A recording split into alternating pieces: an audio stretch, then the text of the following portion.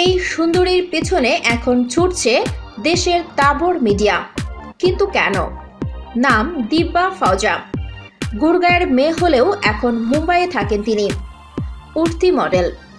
কিন্তু এহেন দিব্যা এমন এক কাণ্ড বাঁধিয়েছেন যে তার পেছনে পড়ে রয়েছে দেশের তাবড় সব মিডিয়া থেকে মুম্বাই পুলিশের স্পেশাল টাস্ক ফোর্স। আপাতত আত্মগোপন করে থাকতে চাইছেন দিব্যা ফাওজা। তিনি এমন এক কাণ্ডে সামিল হয়েছিলেন বলে অভিযোগ, যাকে অপরাধ বলেই মনে করছে আদালত। কি করেছেন দিব্যা? শুনলে অবাক হয়ে যাবেন। বয়ফ্রেন্ডের সঙ্গে বিশ্বাসঘাতকতা করার অভিযোগ উঠেছে দিব্যার বিরুদ্ধে। দাবি করা হচ্ছে দিব্যা এমনই তার রূপের জাল ফেলেছিলেন যে সেই ফাঁদে পা দিয়ে প্রাণ গিয়েছে তার বয়ফ্রেন্ডের।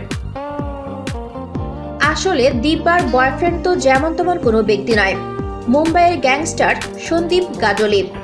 দীর্ঘদিন থেকেই গুরগাঁও পুলিশ সন্দীপের পেছনে পড়েছিল।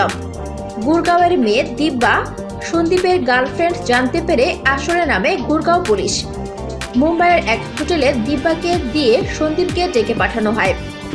সন্দীপের সঙ্গে সবসময় আগ্নেয়াস্ত্র থাকত।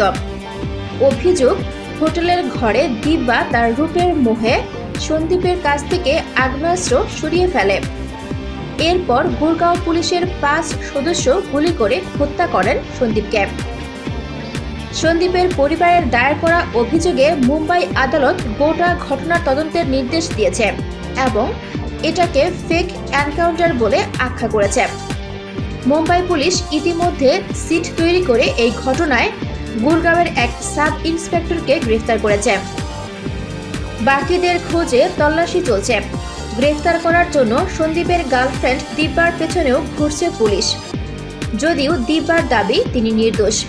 হোটেলের ঘরে তিনি সন্দীপের সঙ্গে ছিলেন, তবে সন্দীপ যে গ্যাংস্টার এবং পুলিশ যে পেছনে পড়ে রয়েছে তা নাকি দিব্যা জানতেন না। থ্যাঙ্কস ফর ওয়াচিং ভিডিওটি ভালো লাগলে লাইক প্রেস করুন এবং শেয়ার করে সবাইকে দেখার সুযোগ দিন। পরবর্তী আপলোড পেতে চ্যানেলটি সাবস্ক্রাইব করে আমাদের সাথে থাকুন। ধন্যবাদ।